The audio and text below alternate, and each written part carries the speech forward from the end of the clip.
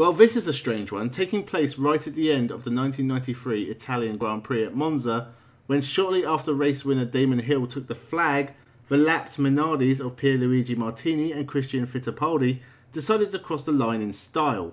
Fittipaldi closed in on his teammate in the closing stages and tried to slipstream past him at the flag when he caught the back wheel and was flipped into the air, somehow managing to land right side up. The first he'd have probably known about it was his wheel managing to overtake him, followed by some very bemused drivers following behind.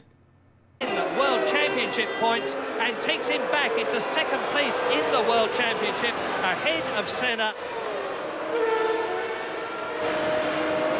And Christian Fittipaldi with that wheel off. My goodness, a dramatic finish in Italy as the Minardi rolls along on three wheels.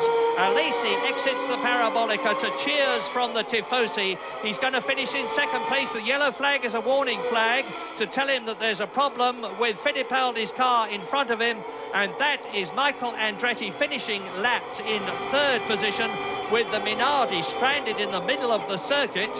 And Fittipaldi, I'm confident, will be quite all right because he was in the cockpit.